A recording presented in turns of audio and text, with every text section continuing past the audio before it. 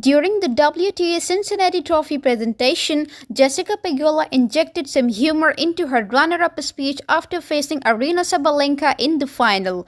Pegula, who had a strong tournament run, couldn't help but comment on Sabalenka's dominant serving during their match. Reflecting on Sabalenka's dominant serving, Pegula recalled a funny moment from her semifinal interview where she misheard Aryna as Serena. "I felt like I was playing against Serena today with the way you were serving," Pegula quipped, drawing laughs from the crowd. Her comparison to Serena Williams highlighted just how powerful Sabalenka's serve were during the match. Pegula's light-hearted comments added a special touch to the ceremony, acknowledging Sabalenka's impressive performance and ending the event on a positive note.